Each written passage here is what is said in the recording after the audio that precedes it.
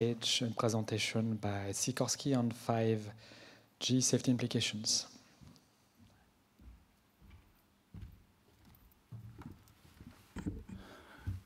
Good afternoon, everybody. I'd like to thank the ASA, VTOL, and Rotorcraft Symposium Committee for inviting me for this presentation. Today's focus is going to be on a topic that you've probably heard a lot about in the last couple of years regarding the cellular expansion into the 3.8 gigahertz regime, which is also shared by the rad-alt frequencies for all rad altimeters operating across the world, which is between 4.2 and 4.4 gigahertz. The nature of this presentation is to look and see all the effort and investigations that have happened today, what regulatory actions the FAA has taken, what actions the OEMs for the rad-alt manufacturers have taken, and what actions the OEMs and operators have been taking throughout this time frame. Before I begin, I'd just like to go over just some basic rudimentary physical parameters of how a rad-alt altimeter operates.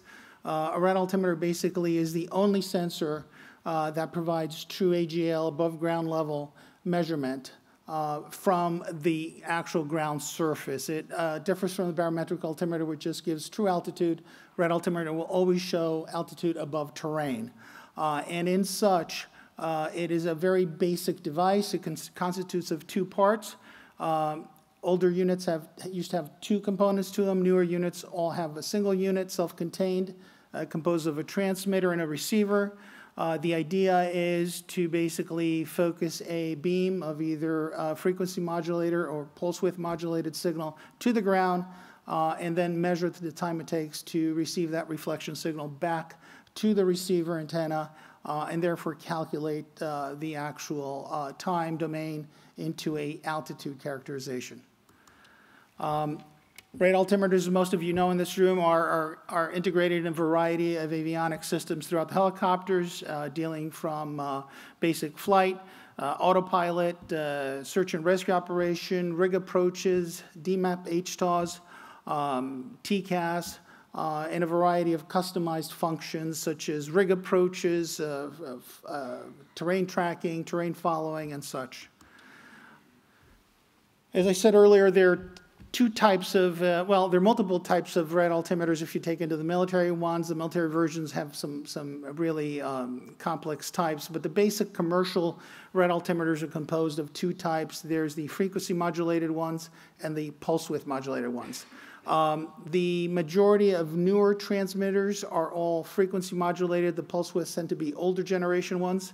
The military has kind of taken a step forward and has used a cipher encoded type with digital hopping frequencies, but we're not going to cover that in this portion of this presentation. So we're going to focus primarily on the two that you see on the bottom there, frequency modulated and pulse width modulated ones. And as I said earlier, the operating frequency per the RTCA MOPS and the TSO for rad altimeters is the frequency spectrum of 4.2 to 4.4 gigahertz. And that's an important distinction that I make here because we're going to go more into how that plays into the C-band 5G transmissions.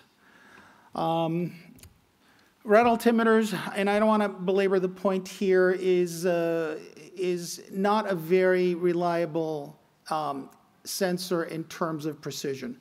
Most rad altimeters suffer from what we call phasing or propagation absorption or reflection issues, meaning that when the signal reflects off of a surface on its way back to the aircraft, that contact with the surface has a lot of effects on the intensity and stability of that signal frequency as it bounces back up. It is subject to variability known as reflections, absorptions, attenuations, given if the surface is either water, ice, the mineralization content of it, whether it's grass or tarmac, all have an effect on the intensity of that signal return, and more importantly, how far that signal varies from the original transmit frequency range of 4.2 to 4.4. So a lot of avionics integrators will encompass what's known as integrity monitors to basically throw out bad reflections or invalid returns to provide a more stable signal to the cockpit operator so you don't see those jumps when the signal comes back as invalid. Almost all data concentrators or smart displays in cockpit encompass some kind of form of integrity monitor, which helps dampen these abnormalities that are inherent to the operation design of a radar altimeter. Certification requirements are pretty straightforward. They really have not changed in a very long time. The most recent TSO is the 87A. That was dated back in 2012. And the European version is ED30 MPS.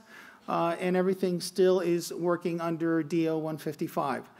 There is a special committee that has been ongoing for the past 3 to 4 years, Special Committee 239, which is working to update the MOPS for the DO 155. The group, unfortunately, given the situation and the focus of the C-band rollout by the cellular companies, has kind of hit a wall, so to speak, a proverbial wall, in terms of having to bring in some of the focus and knowledge from that rollout into the MOPS, which has led to a significant delay in releasing that MOPS in its current form. Currently, there is no release date for that MOPS. There's a hope that the Special Committee 239 will wrap up in 2023, but we'll wait and see if that's going to actually come to fruition. So before we get into the actual issue, we talked about the RADALT and the FAA side. Let's talk a little bit about the FCC. Most of you have heard the term 5G. 5G really just refers to generations, right? We've had 4G, 3G. Now we're at the 5th generation protocol for cellular communication. 5G, most people are not aware of this, actually covers and spans 3 spectrum bands. There is a low frequency band where the rollout has occurred already, between 450 megahertz and 1 gigahertz, depending on what part of the world you live in. In the US, it's primarily around the 900 megahertz where they've rolled out the original 5G. We have the mid-band frequency range, which is between 1 gigahertz and 7 gigahertz, but the specific focus in the US is from, and most of the world, is between 3.5 to 3.89 gigahertz. And then you have high band, which is 24 gigahertz to 52 gigahertz. And primarily in the US and Europe, the frequency interest is around 32 gigahertz for that. One of the issues with these, well, one of the benefits of the 5G obviously is you have greater bandwidth, right? So with greater bandwidth, you get better transmissibility. You can pack more data and transmit it over the same time period than you had with 4G. Therefore, you could get better streaming and better data manipulation from one side of the network to the other. On the other hand, 5G has an issue with penetration. In other words, whereas before you had an area of, let's say, 2 square kilometers, and you can get away by having 2 or 3 towers for 4G, in 5G you would have to actually double that in order to get the same level of coverage for that same area. So there's a penetration and, let's say, density issue in towers as we move forward from 4G to 5G. The discussions that we're going to focus on today is actually for the mid-band of this frequency, the 1 gigahertz to 7 gigahertz, but more importantly, the 3.5 to 3.89 zone, where most of the current C-band issues and the proximity to the 4.2 to 4.4 gigahertz of the RADALT frequency range resides. So a little bit of history here. For those of you who may be familiar, I apologize for having to repeat this. Approximately back in March of 2020, the FCC had done a study and it issued a report that was going to authorize usage of opening up the 3.7 to 4.2 gigahertz spectrum for 5G use. The RTCA committee that was actually working as part of the AC 239 Special Committee Task Force for updating the DO 155 diverted their interest and conducted an investigation for potential interference from this adjacent frequency band into the 4.2 to 4.4 gigahertz spectrum.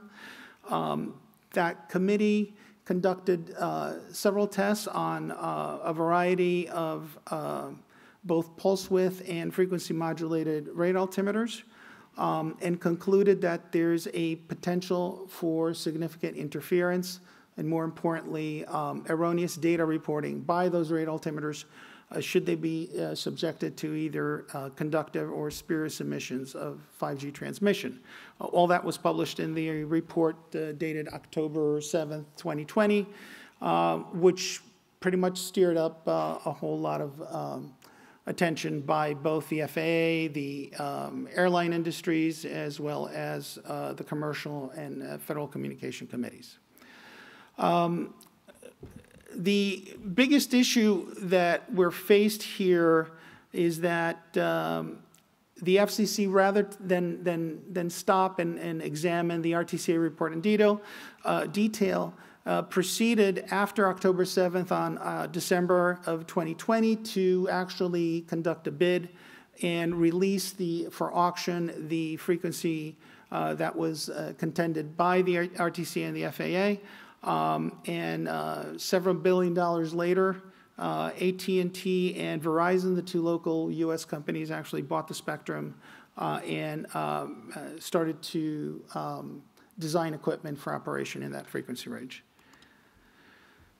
So without spending too much time on the technicality, the issue that we really have here is kind of apparent. The older rate altimeters that you see in the graph labeled in the slide there past were designed to receive way outside of their transmit frequency range. And the reason for this was from an operating benefit for the rate altimeters. As I said earlier, rate altimeters suffer from this inherent issue of loss of reflection and return signal based on the surfaces from which they're bouncing, the signal is bouncing back up. So as a result, by opening up the reception area, they were able to grab more of the signal reflections, the rate altimeter receivers, that is, and they were able to actually translate that into a usable altitude, which means you were able to meet your DO-155 requirements without having to either increase your signal or come up with a different design receiver. This worked well for the industry for many years, as we all know, up until the spectrum started being used not only in the US, but in Asia and here in Europe by the cellular manufacturers. As you can see in the second graph, it's quite obvious what's happening is if you look at the power versus megahertz curve that I have there, the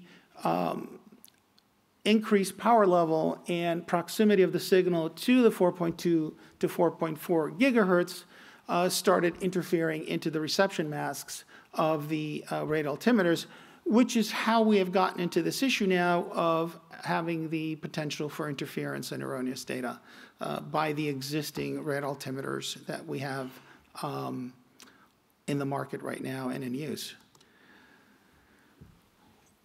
So one of the questions that I get is, how is this a European issue, right? Or what's the difference between the U.S. and France, or the U.S. and Asia, or between other countries? Well, there's a lot of variability in the way 5G has been deployed. As I said, there's three main bands for 5G deployment: the low band, the high band, but the focus here is the mid band.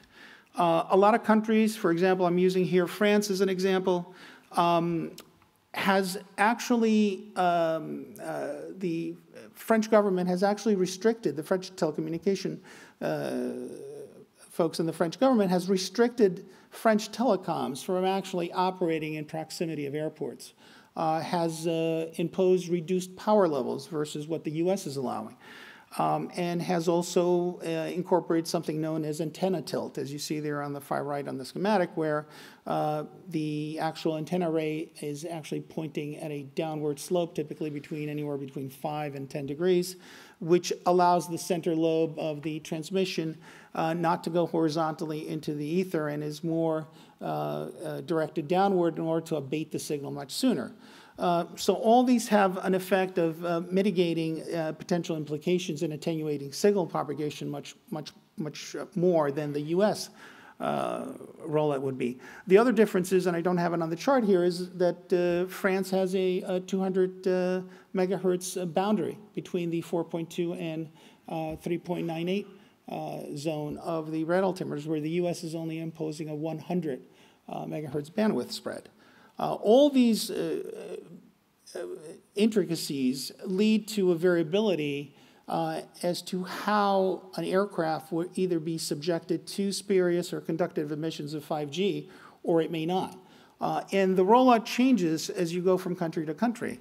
For example, Korea has a different protocol. Canada has a different protocol, and so on and so forth. So there's no unanimous standard as to how they have rolled out the operation in the C-band frequency. So during 2021, and basically during the and with COVID going on, the FAA made a coherent effort to put together several working committees, which I'm also a member of, in terms of trying to investigate and provide both technical and regulatory guidance.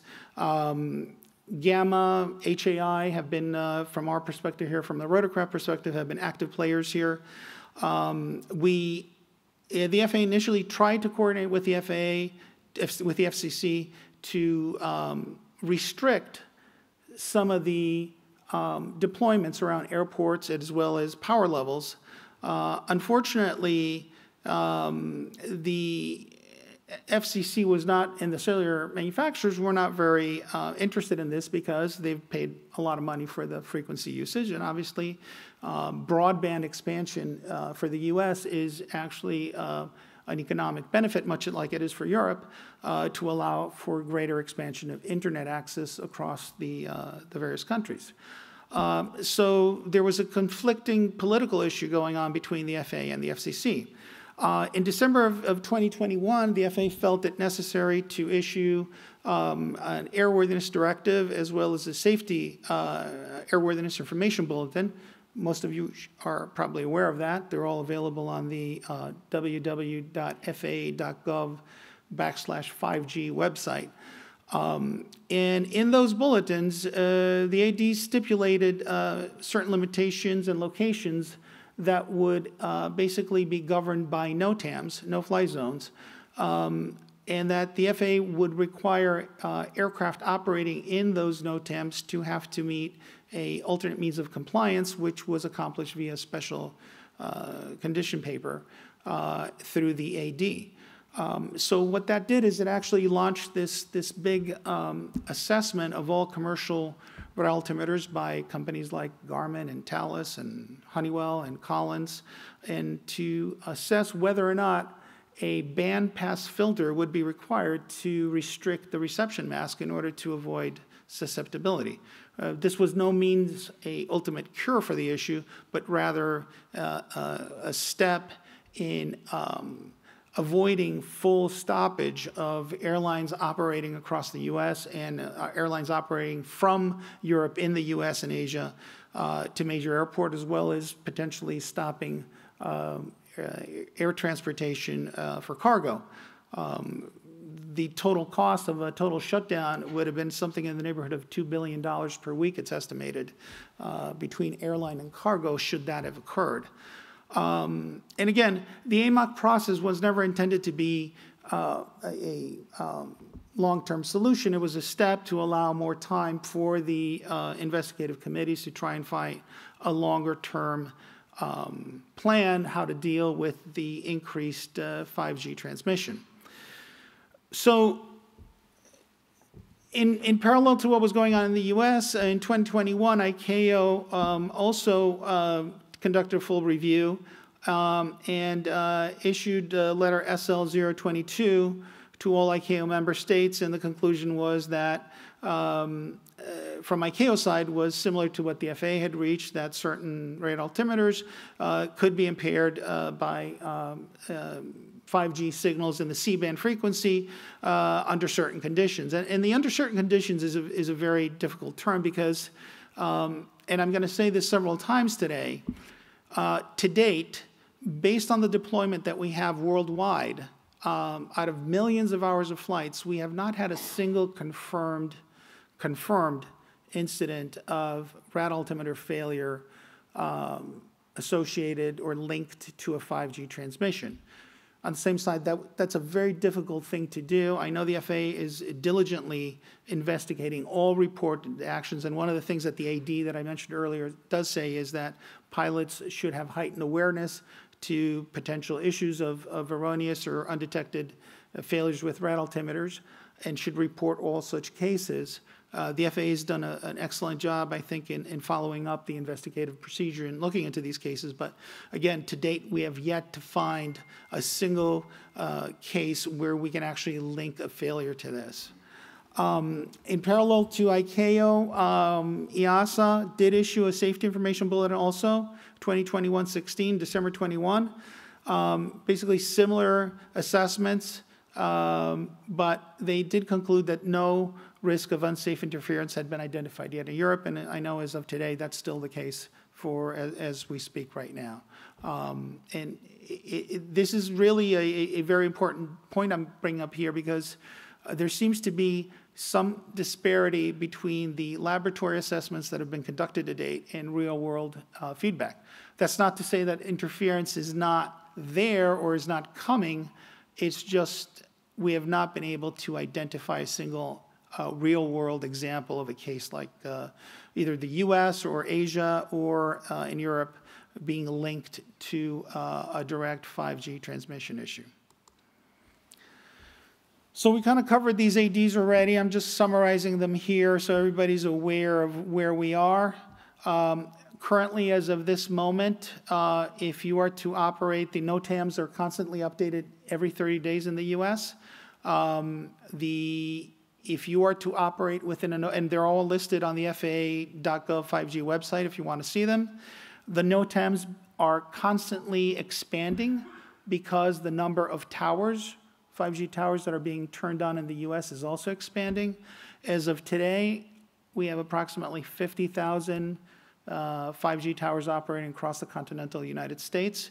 By the end of first quarter 2023, that number is expected to rise to 100,000. And as of December 1st, power levels are also going to be increasing. The current power level restrictions that they're operating is about 62 dBm per megahertz. As of December 1st, they are going to begin raising that slowly to 65 dBm per megahertz. And to put this into layman terms, that's like going from 1.6 kilowatts to 3.2 kilowatts. So you're actually going to be doubling the power going from 62 to 65 dBm per megahertz. So there is an expectation that with the density increase and the increase in power, that we may start actually seeing cases of actual true interference on the field. So how is the FAA now dealing with this to date, and how have we been clearing aircraft and both fixed-wing and rotary-wing to operate within the NOTAMs? We've been using what's known as a 5G protection radius estimator tools.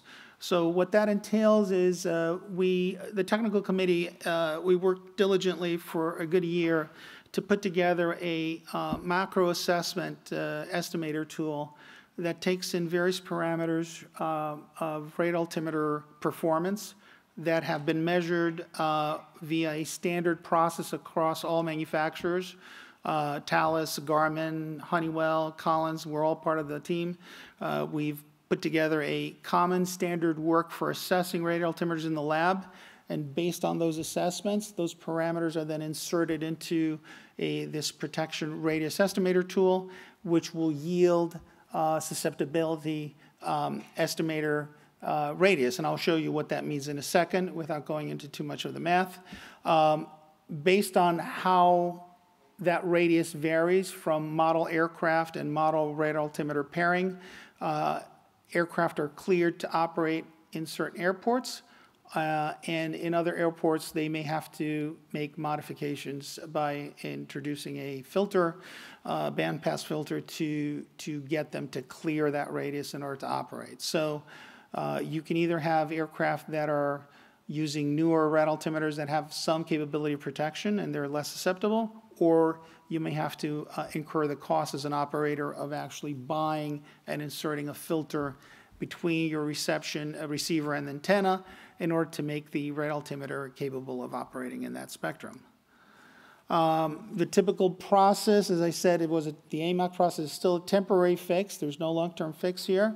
But the way it typically works right now, if you're an operator or a manufacturer and you want to obtain a letter of acceptance for your aircraft to operate within a restriction zone, you would depend on your radar altimeter manufacturer to submit the 5G protection radius statement to the FAA.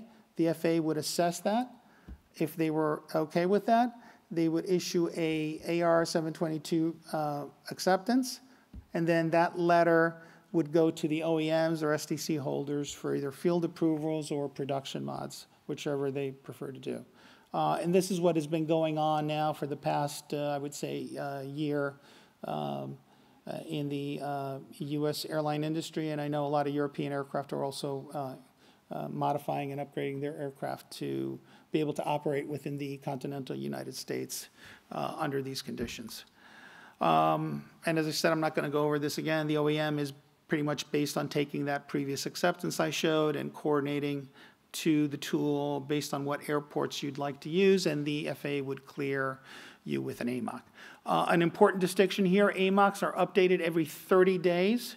That sounds pretty work intensive, and it is. The FAA has committed a lot of resources to be doing this, and it's becoming quite unmanageable now as the NOTAMs are increasing in size. Every 30 days, because new towers are activated, they have to go back and look at it to see if the estimator tool has identified any additional incursions. So it is a very dynamic and painful process every 30 days to have to get new clearances from the FAA. For example, for my company, for Sikorsky, our 76 series, S-76 series aircraft, every 30 days I get a letter from the FAA basically telling me whether I'm okay or I have to potentially invest in modifications or changes in order to get those aircraft to continue to operate. So it's a very painful process every 30 days for us. So how does the AMOC process work graphically with this estimator tool? I put this real easy example here for you to see. The center there is the top-down view of basically a typical runway. You have your typical aircraft there. And around it, you'll see these blue various transmitters, 5G transmitters that are laid out in front of the airport landing path.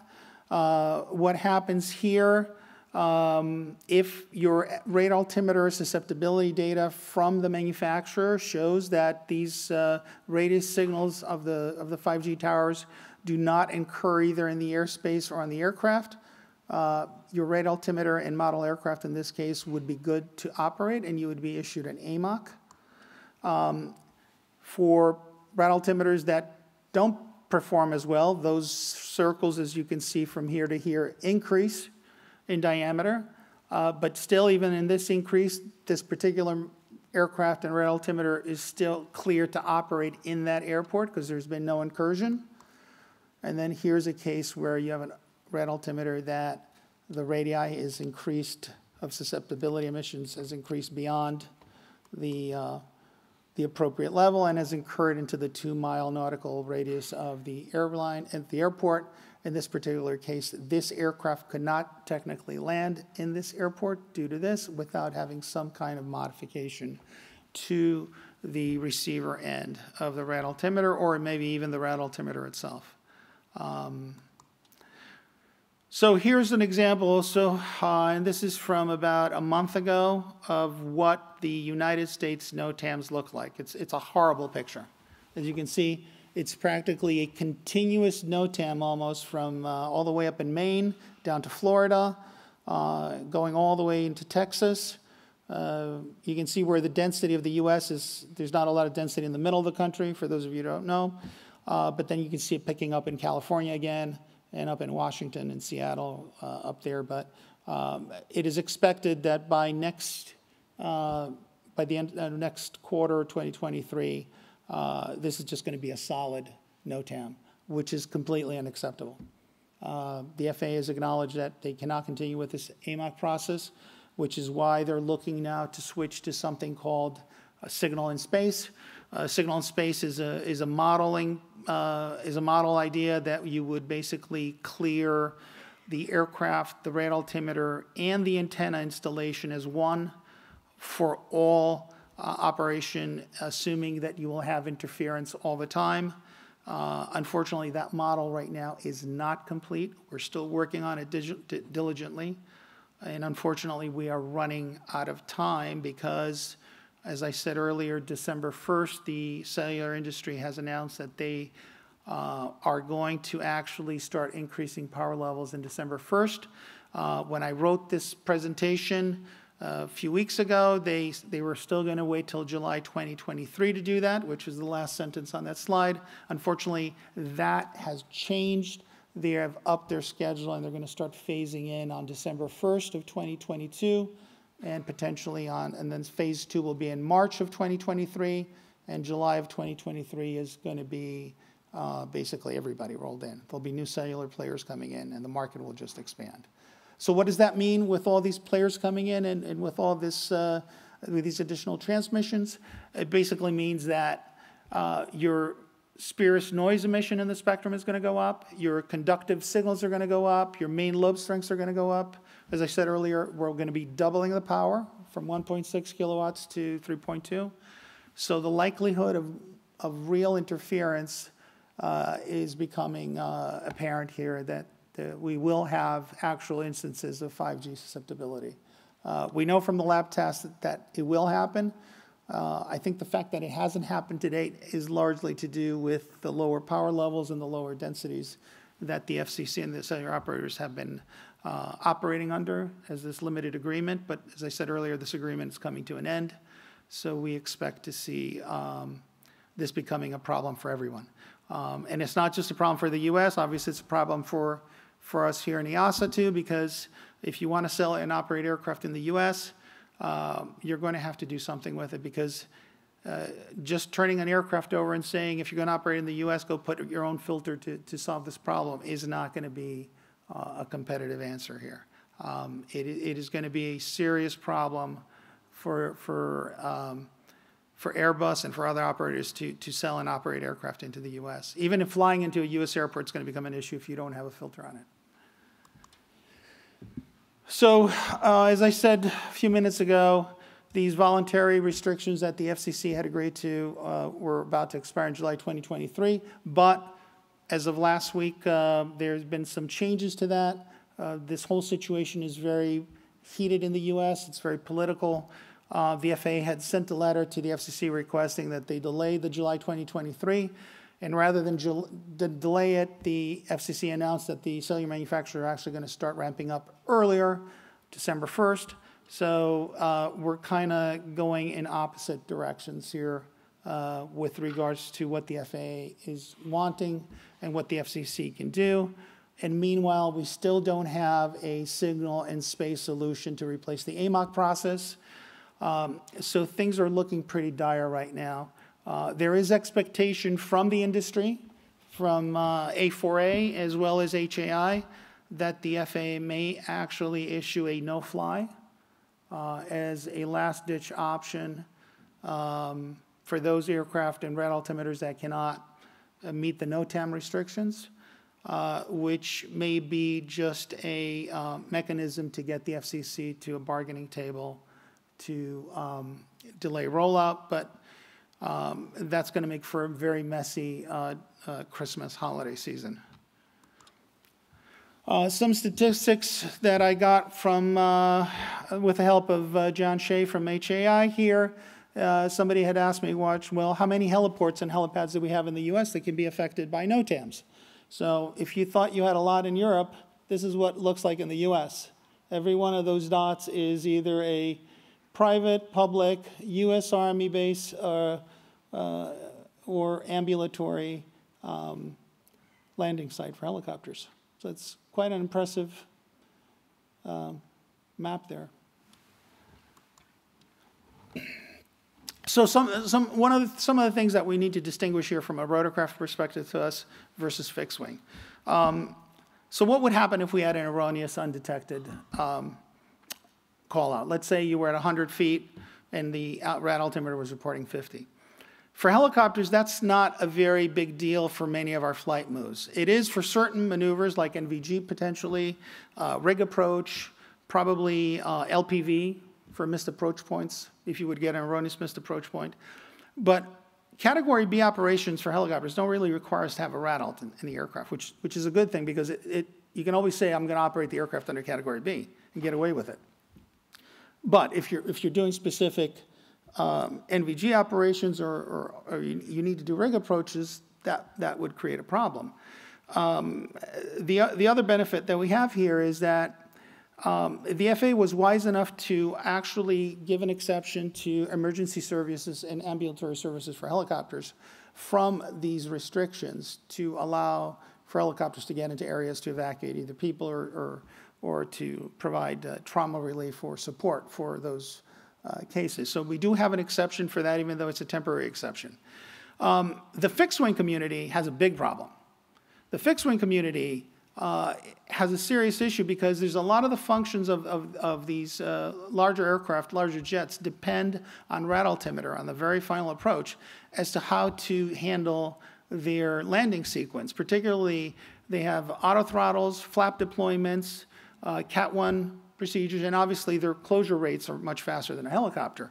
So you can imagine if you're coming in with a 777 and the aircraft, the rad alt gets an erroneous indication due to 5G interference and thinks it's at 20 feet and you're actually at 50 feet and it deploys flaps or starts auto throttles back or thrust reversers, you got a serious problem. You're looking at a potential total loss of the aircraft.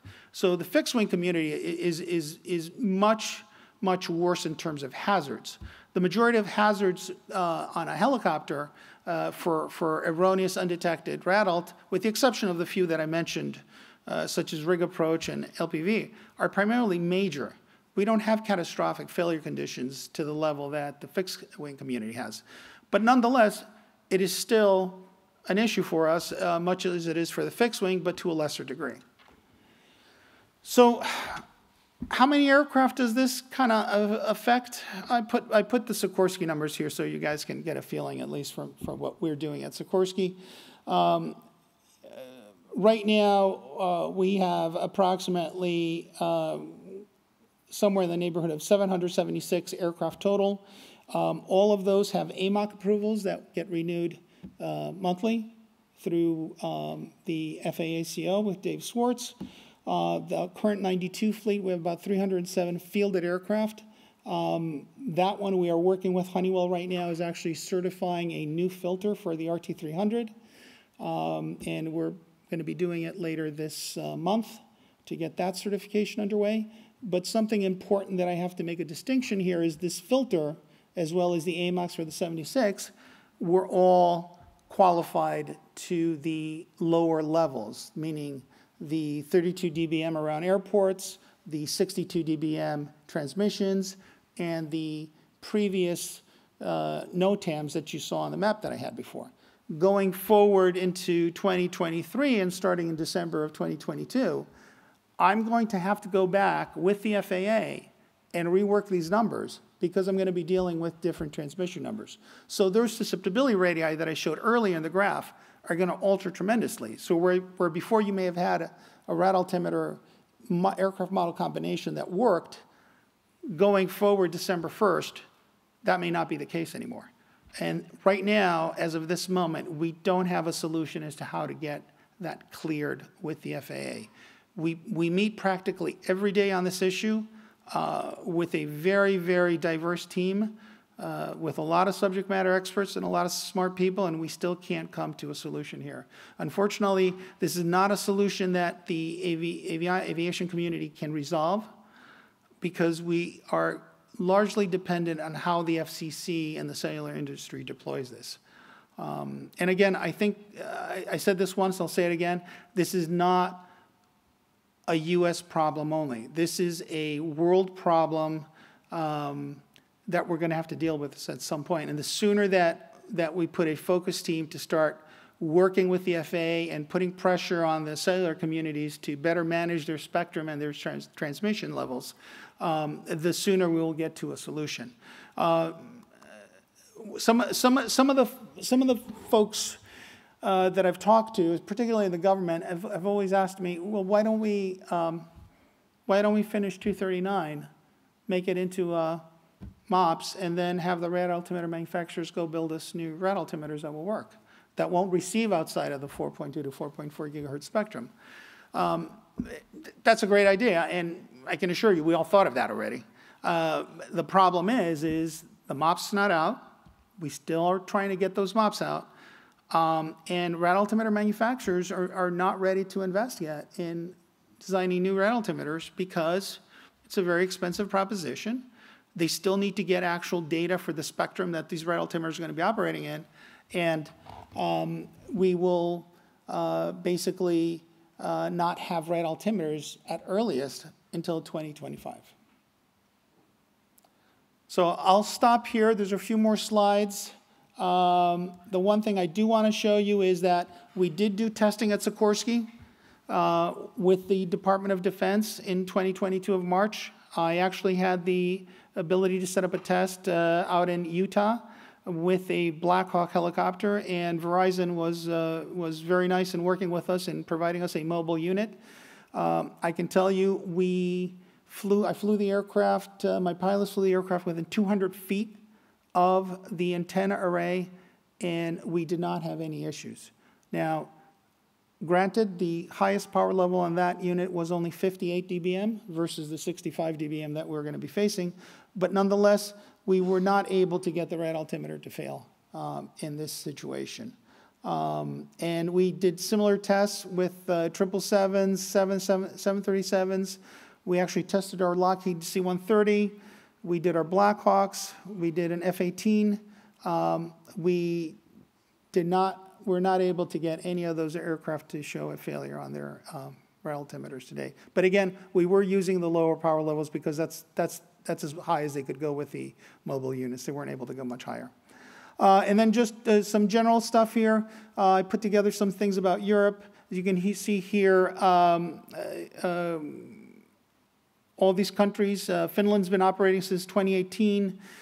Switzerland's been operating since 2019, 5G. Spain has been operating even closer to the US levels. None of these have any cases reported of interference to date. So it's very hard to say where reality ends, it begins, and where the laboratory tests end here, or vice versa. So again, all lab indications and calculations do show an interference. Unfortunately, we have yet to be able to catalog a single event to date after millions and millions of flight hours. And obviously, I put some Asian numbers here for you to see also. Japan has over 90,000 5G sites, no issues there. South Korea also has about 195,000. They're operating obviously a little bit lower than the rest. They only go up to 3.7, but there's no issues of interference or anything. So on that note, I'm just going to end it here. I think I've covered pretty much everything in the slides, and I'll turn it over. Thank you.